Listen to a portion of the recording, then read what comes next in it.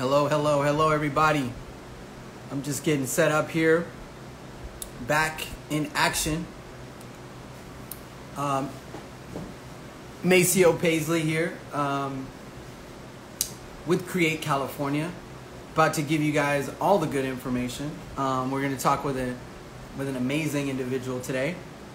Someone I don't know that well, but I've followed their career in the past couple of years and have really been inspired by the things they're putting out, the content they're doing, and someone I really consider a colleague in the field of curation. For those of you all that are not familiar, we'll go ahead and get you acquainted. It looks like Tyree just joined, so that's going to be awesome, and we'll have him come on board.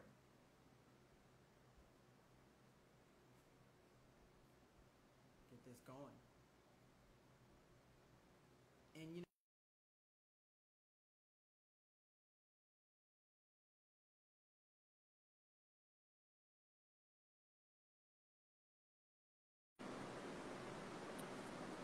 little tech situation as always. You know, there's a little hiccup.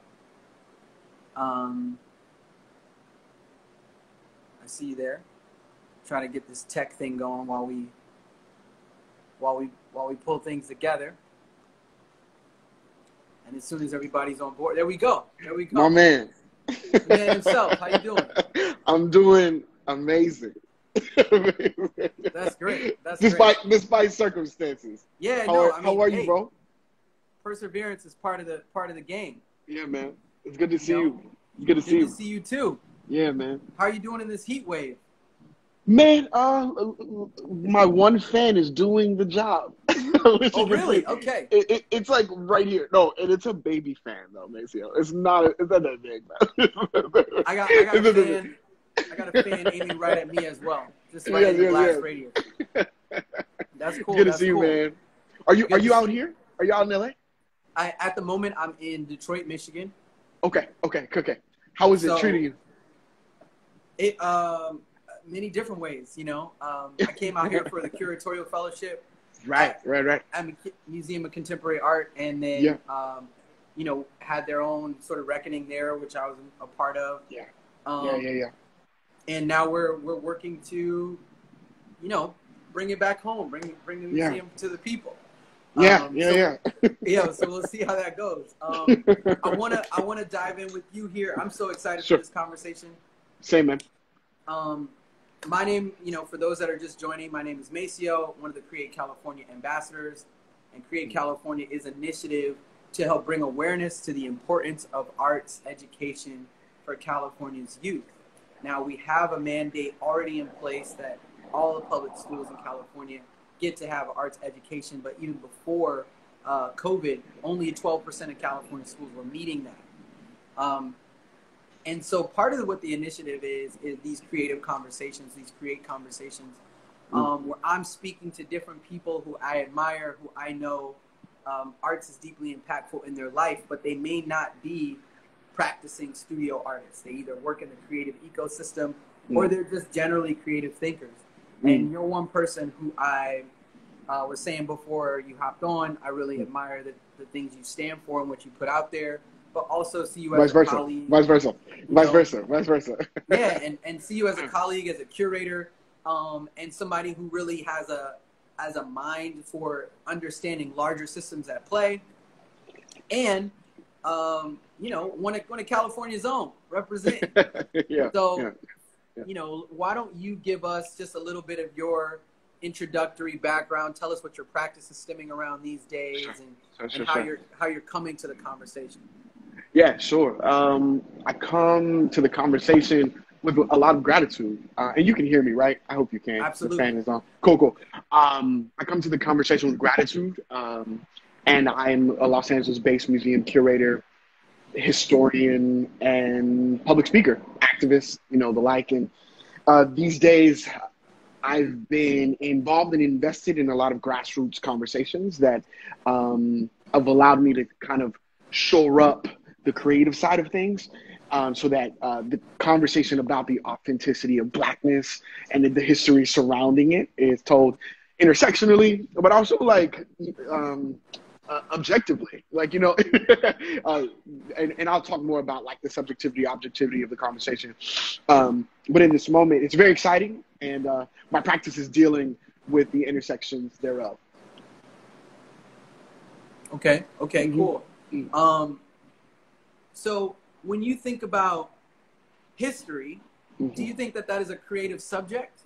I just want to all right, you just want to because I know you can handle it. I know you can yeah, no, gladly. Because a lot of people think about history and they go, oh, I don't like history, and this and that and the other thing. But, you know, your perspective, you know, Sure. on it. Sure, man. You know, just to start out this conversation at the base level, I just want to give a preface to anyone who knows or doesn't know me, but is introducing themselves to my practice. I failed history class in K through 12, right? Like I was not the history kid. I was not a historian. I was not this dude. But what I think a lot of young people, Black young people particularly, have is like this alternate education, like this Black political education we get it from the home. So we probably all get PhDs just from our parents and their proximity to the Black Power movement, right?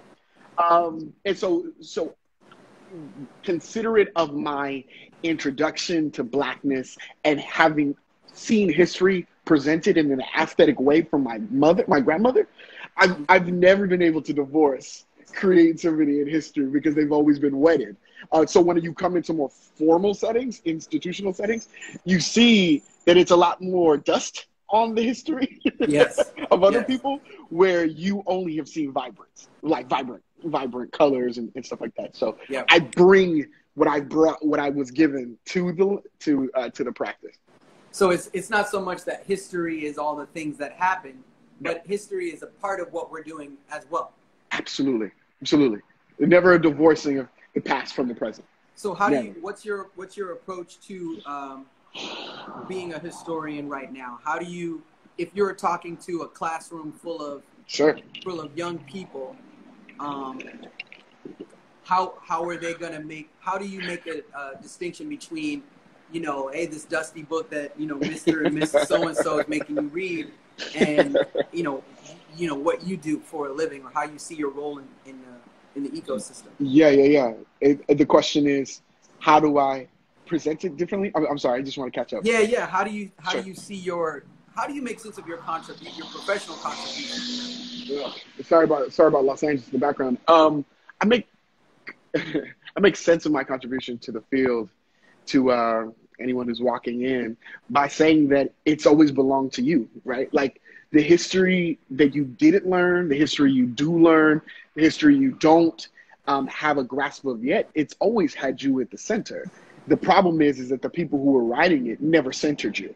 So how do you actively reclaim those narratives that center your community, your background, your heritage, your elders, your ancestors, and then your children, right? And I have this unique opportunity right now, this window, where I've been taking full advantage of that, man. Like, what does it look like to have and be a gatekeeper, but and not keep people out, but instead bring people in. Right. Yeah. People who history hasn't included ever, right? Yeah, absolutely, right. There is this, that's one of the ways that I think power is controlled and kept over here by saying, hey, this is not for you. You don't get to play in this area. Or in some ways, making it seem as though it's not enjoyable. It's not an enjoyable thing to practice or be a part of. Right. But it seems to me that you have so much fun doing your work. Well, I have to. My attention span, like many others, maybe people who are on this live with this, my attention span is short, man. I used to be able to sit and read full books in one sitting. Now it's like audio books, and while I'm multitasking and doing dishes, but history. My curatorial practice in the last two museums I've been working with is always has this as the benchmark for any exhibition I do. If it doesn't catch you in the first 15 seconds, I lost you. Like, I lost you. And so if I don't hit your attention with something as large as a police car or a huge printing press from the 1900s, Yeah. with exhibitions with Ari and Edmonds. Yeah, shout out to the Shout out Young to Legends Ari. Project. Yeah. If I don't catch you in the first 15 seconds, your attention span has already left the room, and you're gonna follow your mind. So I just gotta get you. So one of the things that you're talking about is communication Sure. and engagement, and so in that way, part of your practice is as much a producer as it is the historical element as well, right? Not just Absolutely. These are the facts, Absolutely. but this is engagement, and this is a story as along with it. Absolutely. So this Absolutely. is the part that I want to actually ask you about, Sure. which has to do with the subjectivity objectivity piece. Sure. How do you go about presenting a perspective, a real perspective, Sure. and also be true to the historic, the narrative? Yeah. Well, it's not even in theory, but like, I see. how do you go about doing it? Yeah, no, I understand. I do so very simply. It's doing the reverse of what American history has always done, right? So if black people, so you have American slavery, and you have the history centering this enslaver, Thomas Jefferson, any founding father, right? But then on the fringes of that history, it's all the slaves we didn't learn about. it's all the land that they stole, and the Indians the Native Americans that they drove out of their own lands. And then I just do the exact opposite. Like, what does it look like to center Sally Hemings? What does it look like to center Sacagawea? What does it look like to center even Pocahontas, right? Irrespective of the Disneyfication of her story, right? Like, in doing that, usurps the colonial lens that we traditionally have about American history. But also what it does is free up the subjectivity lens that we had of those figures, and then gives them it gives them a subjectivity where they were just seen as objects. I'm sorry. I got my objectivity incorrectly. And that's what I do, man. And it's a very intentional way of decolonizing history, but also upending this construct of whiteness and its lens on our histories as people of color. Right. So you're not saying, hey, look at this thing that is a story about somebody. No. And as opposed to here is our stories told from our own voice, and now you, young person, you get to be a part of that. You're creating that. You're a part of a lineage. Absolutely. As opposed to things that happen to you, these are happening. Through you. All right. Okay. So how did you get? Walk me through a little bit of your personal history. What kind of kid were you? What subjects did you love in school? Sure. And how did that affect where you ended up, or where you are now? Sure. Born and raised here in Los Angeles, Section 8 housing, single parent home. Grandmother raised me. A descendant of the era of mass incarceration, war on drugs, right? And that fallout, singularly had an impact on the ways in which I was sought to express myself. And so my grandmother, at a very young age, put me in performing arts classes, where I was doing dance and theater and, and art, wherever I could get my hands on. And that's, from a very young age, was my ability to use my hands, my feet, where my voice was trying to catch up. Fast forward to that, man. Dedicated my life to theater. In fact, like, I wanted to be a thespian. Competed in a few Shakespeare festivals. That's all. That's all. Yes, see them YouTube. We're gonna go back. My man, who jumped in the chat. I don't know if he's still in. My man Romel. Him and I competed in the American College Theater Festival for a play we did in college. And we got to the semifinals. So, I didn't play about this, right? Like, I didn't play about this performing arts lens. But I soon grew disenchanted with the theater world. I grew disenchanted because of the racial conversations about theater and how I could only play the black guy or the tree. And I was over that, right? And then I used the fervor to try to do my best to revisit and relook at the stories which history told about who those subjects would be in in those plays, in those larger stories, right? So threw myself into academia, McNair Scholar, went to Temple University, got my master's in Africana Studies. After that, moved back to LA, professor of Africana Studies at Dominguez Hills, then leveraged that into going to wanting to curate exhibitions about Black history in the American West at CAM. Now I'm at the Autry Museum. And all of that it informs my curatorial lens about who's in the stories, who's not in the stories, and who needs to be seen and centered in them. So if overall, I could just help people draw a connection. Sure. What I heard was, here's a young person who had not necessarily all of the accoutrement that the world might want to put in front of them, but was given an opportunity to learn their voice, express themselves, and develop agency through the arts, through performing arts. Yep. I also heard you learned how to communicate, and how to be in touch with your emotions, and then found that you were deeply interested in narratives. But didn't always find a place for yourself in those narratives, and so now you're creating narratives and reappropriating institutional infrastructure to help make sure that those young people are not feeling lost. Man, like I did. like I did. Right? Yeah, absolutely. So let me ask you this: when you were doing the Shakespeare and acting, correct me if I'm wrong. I mean, that's a lot of reading. Yeah. That's literally literature at the highest level, right? And so while you were quote unquote playing, which is the literal, you were also polishing up your English and your language arts, your reading comprehension, because in order to act, you have to really not only comprehend but embody. Right. Fully. That's deep. I think. Yeah, man.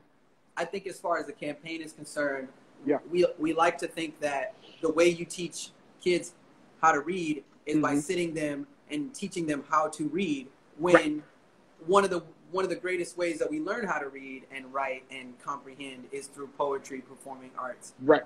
And we find that it's happening at this really organic level because you're passionate about understanding the material. What's one of your favorite pieces or roles that you come across? Man, in my past, present, future. Oh yeah. That I've done, or just in general? That you've done. Oh man, sheesh. Oh man. So I was, I haven't talked about this in years, bro. I was the lead of my sophomore year, maybe junior year play of man, what was that play called, man? I'm not going to say anything because I was a lead in a few of my plays. I actually played this character by the name of Juan Julian, who was like a Cuban lector, like a Cuban teacher, who came back to read Anna Karenina to his cigar factory, right? Like, and this name of the play escapes me, but I mean, I was doing this in my sophomore year of college, but I was also in high school. I was Mr. Lies and Angels in America. Like I was not playing when it came to theater, and man, you couldn't have told me that I wasn't gonna be the next like John. What's Denzel Washington's son's name? David Washington. Who are you liking? These days? I don't want to digress, but I also want people to get an understanding of who you are as a person. Who are you liking right now in the world of film or theater at the moment? John David Washington is scary good. I like Daniel Kaluuya. Yep. He's Lakeith is also really masterful. But then I like visiting like old race films from the early 1900s and watching those movies. So anything by Oscar Micheaux, like The Homestead. I like, even those are silent films, I think their performances are really powerful. So I visit those. I think that's something really interesting when you bring up those older films because, there is a really deep connection between the historical erasure of Black folk in general, and then also like how the media used like Black bodies without sort of acknowledgement. You know, of course. Like early film, the roles they were, not only the roles they were cast, but also how in early film, there many of the special effects were done by people with black fabric. Yeah. You know what I mean? Yeah. And like how darker, right. you know, right. Not even just the racial connotations, Sure. but like how blackness as a technology was used in relationship to light. Yeah. But I think the thing here for me is that when it comes to critical thinking and being able to take swaths of information, diverse thinking, systems thinking, as a curator, that's pretty much your job. Yeah. You know what I mean? Yeah. So, please, go ahead. Please. I was just saying, like, no. I agree. And you know this all too well as a curator yourself, right? Like, our jobs as a curators, beyond just like being custodians of particular collections that we have an expertise in, we are like stewards and guardians of that information that goes out about the context of those objects. And we know that traditionally white folks and white history has only told those stories from a particular lens. And our jobs as Black men, Black curators, is we reclaim the narratives about those who are on the fringes of those stories altogether. And it's really hella fun to usurp and upend whiteness in the ways in which it sees itself. And I don't think we have enough conversations about how even the narrative structure, the story structure that we were told in K through 12 was the universal, right? Like, we're told that because this is canonical, it's also the only one that exists. Exactly. And any one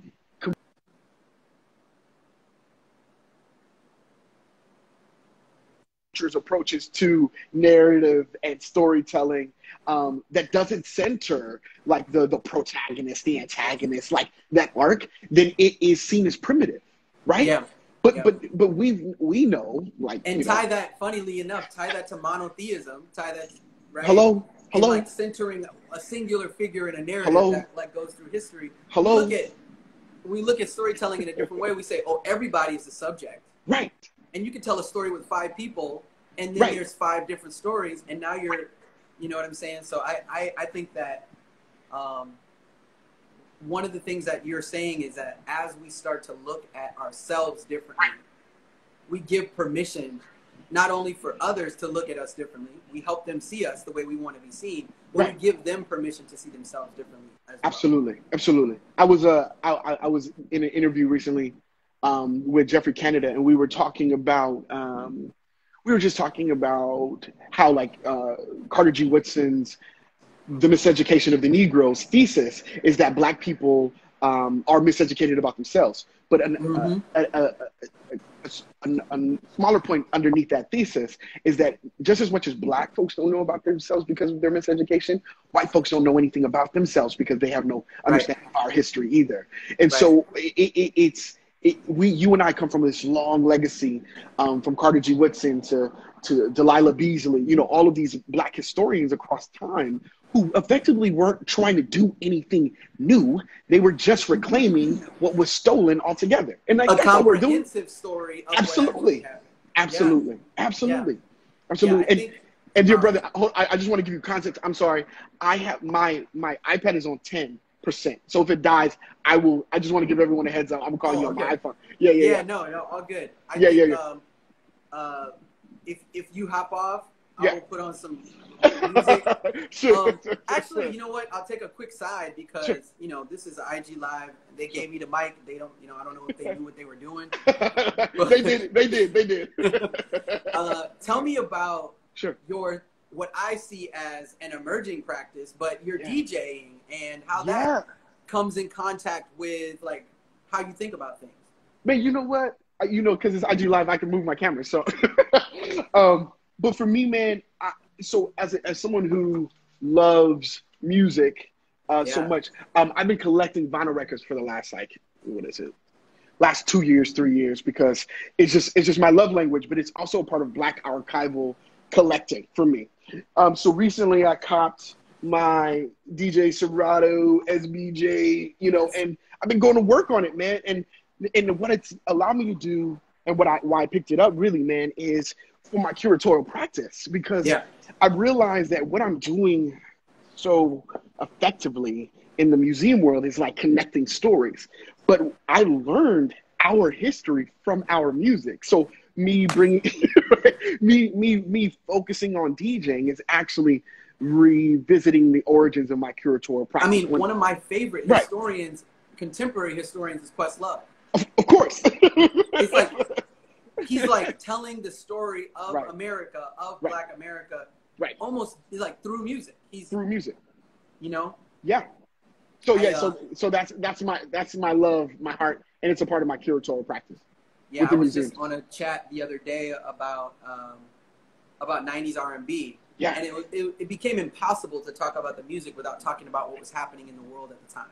Right. You can't even Right? You can't divorce them. You can't divorce them. Nope. And that's the other piece of it, is that Black music has inherent political undertones. And inherent political history in it too. Yeah, and political overtones as well. Overtone, definitely overtone. Yeah, so this is fascinating to me. Yeah, I'm man. just finding out there's these, I forget their names, but they're these kids on Yeah. YouTube Yeah. that they do the first listen to old school jams. Right. And they did recently the Phil Collins joint. Yep. Yeah. Yes, I love that too, because it shows. One of the ones they just did a couple months ago was Fugees, and it was like, it never occurred to me that, oh yeah, if you're 19, right, you were not alive. No, man. When the score came out, you were still not alive. So you do have to go back and hear. That is actually history lessons. So to me, when I'm thinking of why are we teaching history, it's like Columbus came, in 1492, sailed the ocean blue, and I'm like, there's a whole other. You can teach history through food. You can teach history through music. Right. You know what I mean? Right. And I'm glad you bring that up, man, because I was actually thinking about that in relationship to Pharrell and Jay-Z yesterday, because this week marks the 17-year anniversary of the album Clunes, but also for the song Frontin'. And you and I I'm sure you love Frontin' like I love Frontin'. Oh, yeah. But even that song is like 17 years old. That's a full teenager, bro. Like that's a fully formed. They have teenager. the whole mind. The whole mind, and you're like, yo, like there's some kids who've never heard Frontin', or like they're gonna find out about Frontin' this week, and you're like, wait, what? Or that they. Like, how were you able to develop a consciousness without that song? Without that song, and when they make their YouTube video about like first listen Frontin', they're gonna do the same thing we all did when we heard that song back in 17 years ago. But also hearing Pharrell's voice for the first time, right? And like you're like that falsetto, all in all. And this is for me again, going back to the history piece, is that same thing happened with me and Quincy. I'm like, wait, Quincy Jones, that's why he's big, because of because not just because of Mike's almost entire catalog, but because of he worked with Ray Charles, like all the people. Who else? Come on, Frank Sinatra. How can I forget? Yeah, exactly. And so when you think of when I think of Quincy, for me. And the previous generation, and now to see young people listening to Frontin', it's like, oh, I get it. This person is, their name is interwoven through an entire field of music, not even just genre, an entire generation of music. Because you don't get Britney Spears Toxic. No. You know what I mean? Without Pharrell? No. You know what I mean? And so many other hits, right? Right.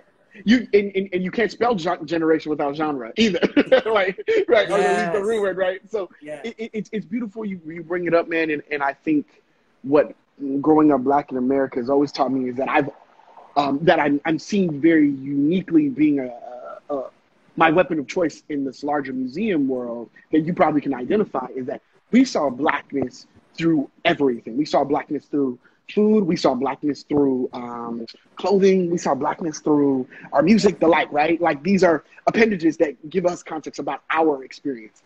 But very uniquely, what I've seen is that whenever I bring that lens into the Western canon, the Western identity, and I'm saying, well, why don't we just look at the the American experience through song, through food, through hair, through clothing. They're like, oh, wait, this is groundbreaking. Where did you learn this from? And I'm like, my grandma. And I think that for me, that is the gift and the curse of having a marginalized identity. Absolutely. Right? It's that, hey, all this stuff, like innovation is just how I roll. Right. This is like part of our culture. Right. It's certainly if you believe that necessity is the mother of invention, then you're talking about a people they have a culture of invention. Completely. Right? So I think that, that's like the gift and the curse of carrying a marginalized identity, is that that's just like the practice that we're always like, how can we flip this? How can we spin this? How can we make it do more than what it was presented to us as? How can we take ownership of something that was never designed for us to be a part of? Right. And that includes like I think museum infrastructure and absolutely. And I think it also speaks to how it's so funny, the word integration. But don't. This is a slippery slope. Yeah, but that's why I say comprehensive. A comprehensive viewpoint. On history. I don't want to say. I was going to say an integrated viewpoint. I know. I'm like, wait. But I was like, I don't want to go there. But a comprehensive viewpoint, and it's really just like you do a disservice to yourself by slicing off history in this way. Absolutely. Yes, I agree with you. Yeah.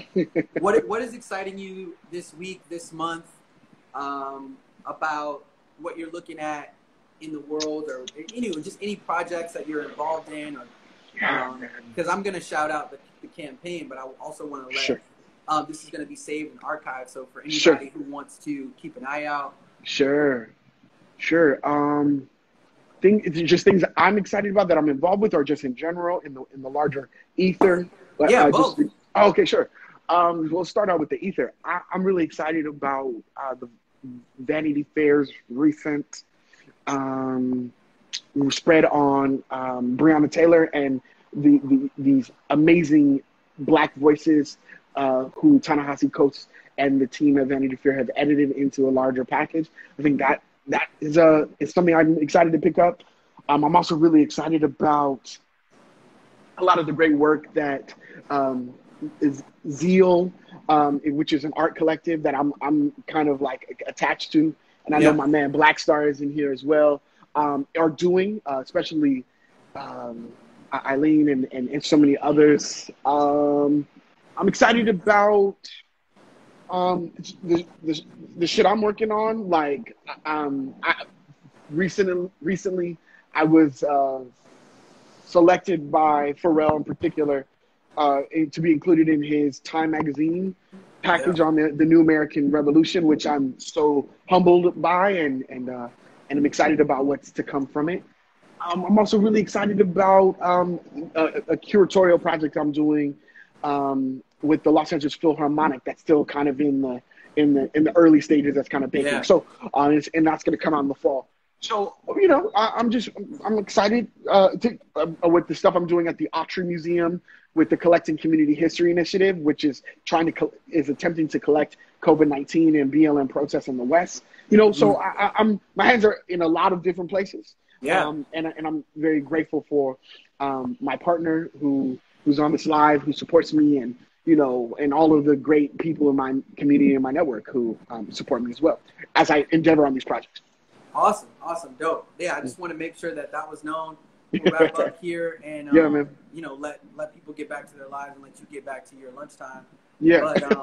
But, bro, thank you for the opportunity, are you man. This with any more DJ sessions?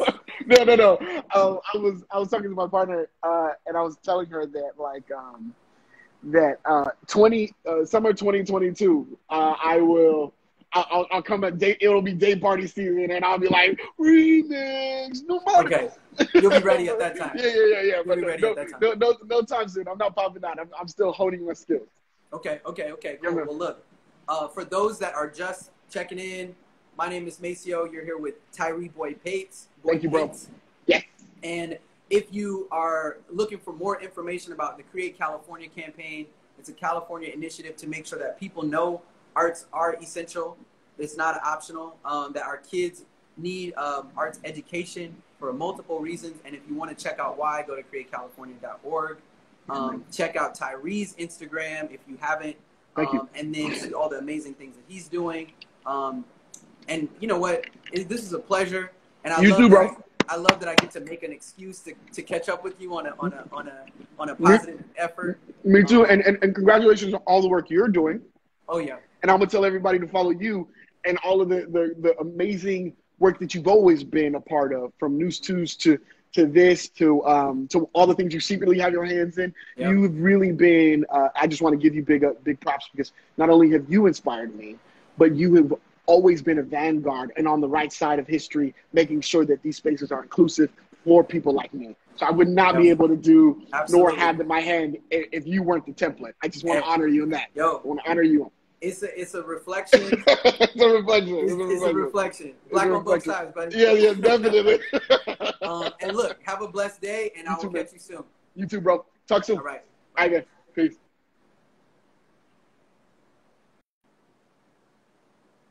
Okay, cool. That was great.